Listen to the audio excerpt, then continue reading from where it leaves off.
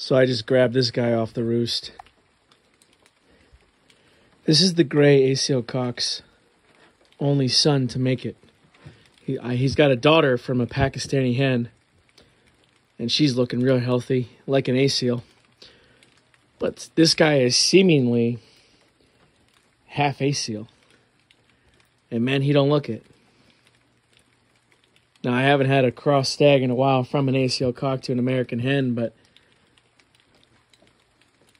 yeah, I'm thinking he's going to be really solid. He's already 5 pounds, 9 ounces. And my arm is getting tired as I hold him. He's a lot bigger in terms of his density than his yard colleagues.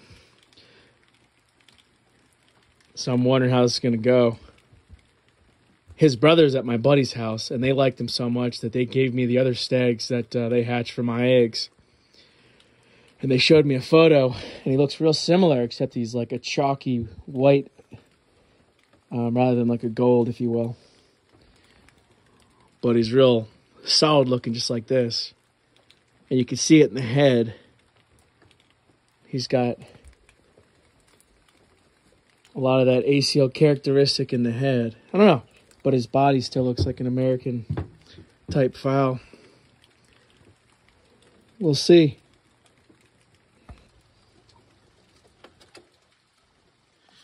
Here's a stag from a back cross line, back to the original brown-red brood hen, Wingate hen that I had. I still have her. But anyway, this is down to back to a 7/8 back cross to her side. And this is the only guy from that clutch, a single mated clutch. He's the only one to survive. Hoping his beak gets a little thicker. Other than that, he's well built. I'm just watching him. He's a little young. He's roosting up here with the yard stags. Yeah, so that's a 7/8 back cross to my hen, my original hen, and I like her a lot. I like her daughters. We'll see how this guy matures. Who knows? I'm gonna switch it up for next year for her.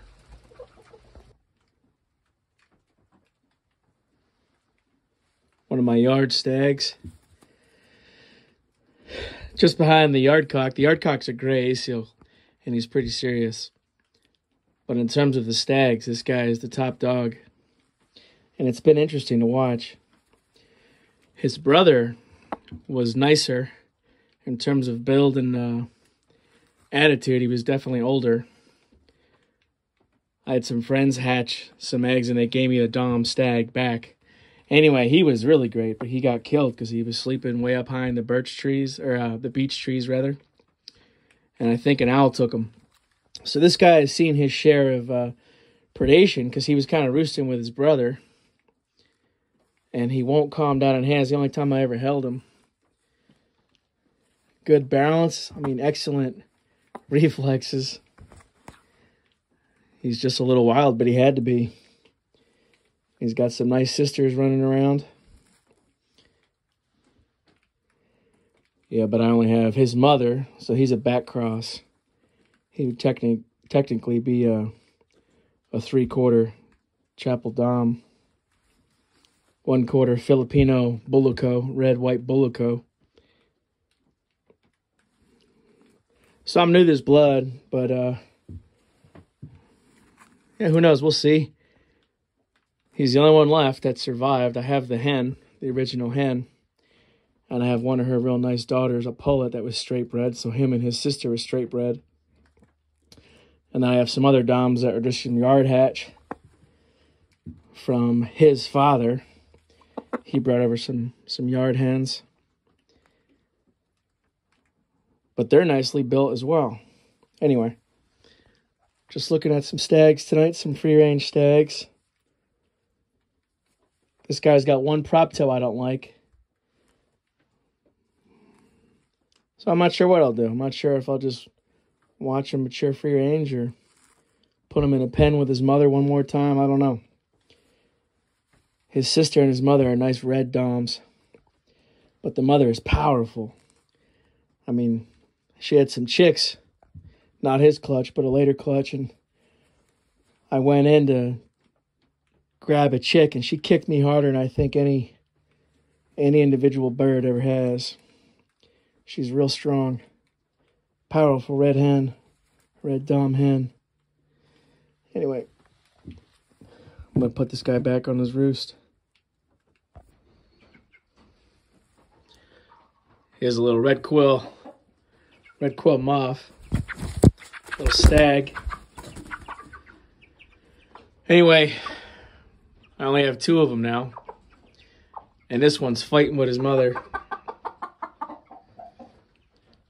But he's drawing blood on her, and they're starting to get pretty scrappy between each other. And you can see how small he is compared to her. But yeah, he's drawn some blood on her comb there. And they can roost up there if they wanted to. They're small yet. You can see he's about the size of a chucker. But anyway, so I'm putting him in his own pen. He's built nice. He looks good. And I don't want them to, you know, be fighting with each other. So I got to get him out of here in his own pen. And his brother is a little calmer, I think. I don't think they're having any problems, but I'm going to put him in his own pen as well. And the others are pullets.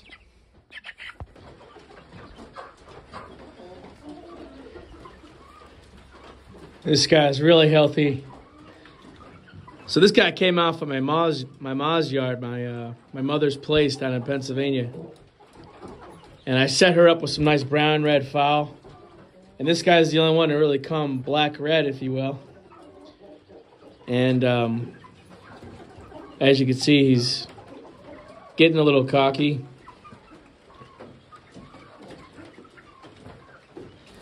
But he's built nice, good balance. He's real healthy. And this is the tough part, is like you have to select. It can only be one as they mature into bull stags and then finally a cock. They'll eliminate each other, so you have to sell or pen up, separate, put in the freezer. So selection is not easy. Anyway.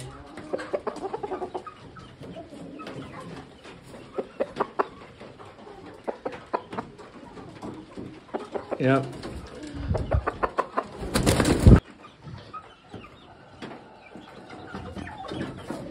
This guy is just a yard hatched stag. He wasn't from no brood pen, but because of his look, I can tell you he's most likely of the North Britain fowl. You know, I had some Hoy and some Sears blood. They were muff, but I think that they outcrossed with white hackle. Why not? The North Britain fowl and the muff fowl, Billy Lawman, they all came from the same region, Northern England and Southern Scotland.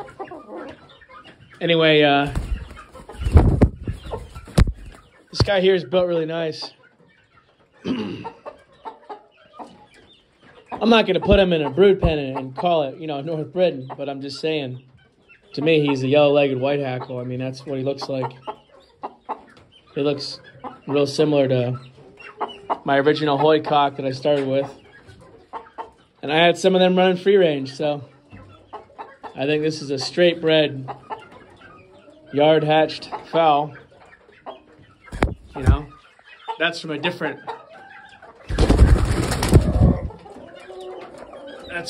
breeding. That was from an actual single mate situation right here. And so is that guy. That's one of my Hoy muff. I think I gotta put him in the freezer. Yeah, I'm just looking at stags and trying to figure out what I want to do. But I don't like this guy's back toes.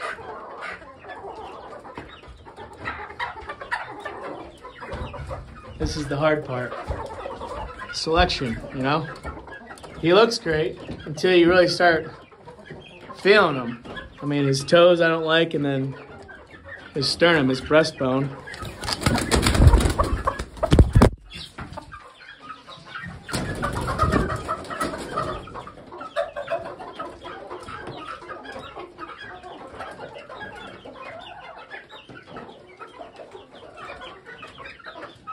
The hens do like him though, so that might say something.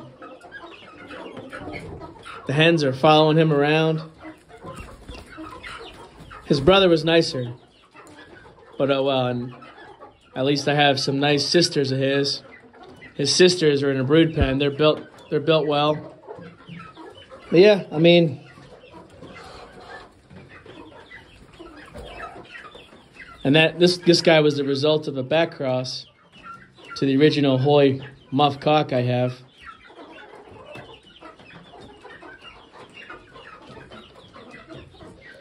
Yep, one of the yard stags. I mean, he comes from a brood pen, and I was really hopeful, but his brothers all got killed, and I don't know if I should just let him be.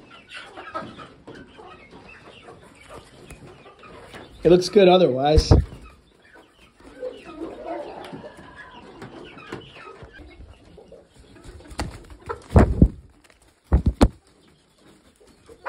It's one of my hatch stags. Free range because his keel's a little crooked. And I think that was an environmental issue, the way they're roosting. I took some old dresser drawers, and I converted them into nest boxes. And so the clutch was roosting on the side of that real sharp dresser drawer there. So I modified all of them now after the fact. But either way, I set him and some of his brothers loose, free range. He's the only one to make it to this point. And he's getting real solid. So I have his brother, who is a little smaller and slower maturing, but seemingly better conformation there in a pen. But this guy might end up replacing him. I don't know. Even with that keel. Because that's the thing. It's like sometimes you turn them free range.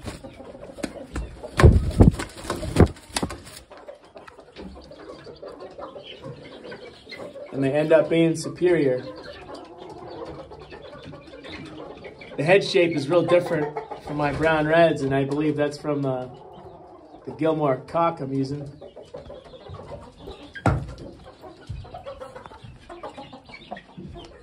So when the cock was this cock here was a stag, he had a real interesting, almost narrow looking head, but now his head looks real good, I think. It just kind of unique to him. But his daughters are real nice, so I'm going to breed the daughters back to this guy. And we had a rough summer.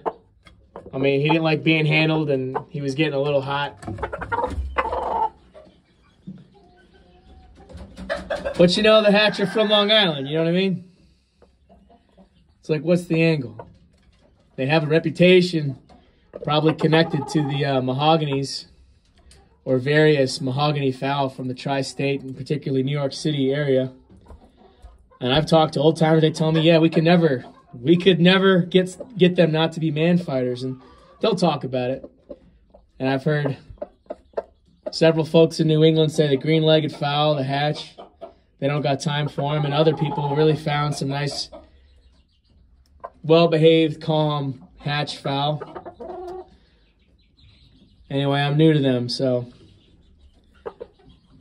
almost sold this guy, but I'm glad I didn't. I'm going to single mate him to his absolute best daughter and keep going forward.